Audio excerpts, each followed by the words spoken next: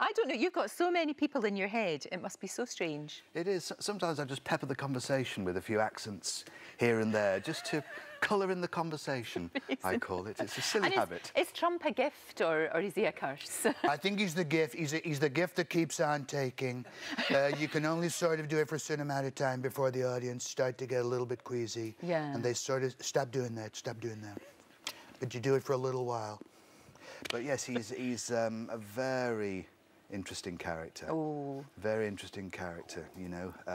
Scaramucci's gone, Steve Bannon is gone, the world of sports hates me. Piers Morgan is the only creepy friend I have left. And even he's wavering, I think. I think he is, actually, judging by what he's been saying over the past couple of days.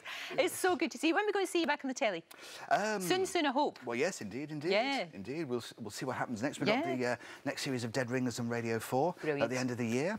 Excellent. So, I love that. I love it. John, thank you. And we'll stick all the dates of the Great British Takeoff in our website so everybody knows where they can go and see you. Thank you so much. And get pizza.